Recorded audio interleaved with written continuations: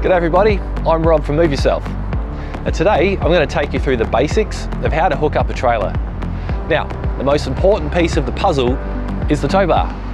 It is a requirement to have a tow bar already fitted to your car by a professional. Tow bars are not just something you can borrow from a mate or hire from us. Start by reversing your vehicle up to the trailer. Aim to get your vehicle's tow ball as close as possible to the coupling on the trailer. Next, straddle the drawbar and lift the trailer onto your vehicle's tow ball. Remember to keep your back straight and bend at the knees.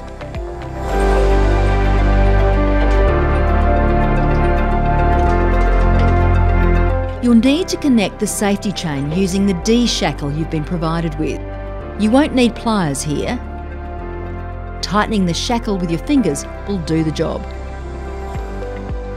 So this is an SA lead. There's 7-pin and 5-pin. The 5-pin end always goes in the trailer end. And please note these keyway slots, that determines what orientation the plug needs to be to go into the light bases.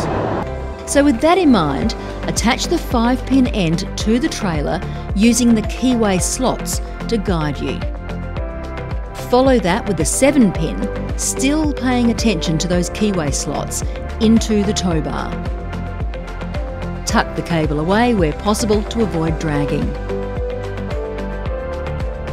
Finally, be sure to check your brake lights, left and right indicators and tail lights. Once you've checked your lights and you have everything connected and tested, you're good to go. If you have any more questions, please contact our call centre team. We're open 24 hours a day, 7 days a week. And don't forget to hit the subscribe button and connect with us on our socials to keep up to date with more Move Yourself videos. See you next time.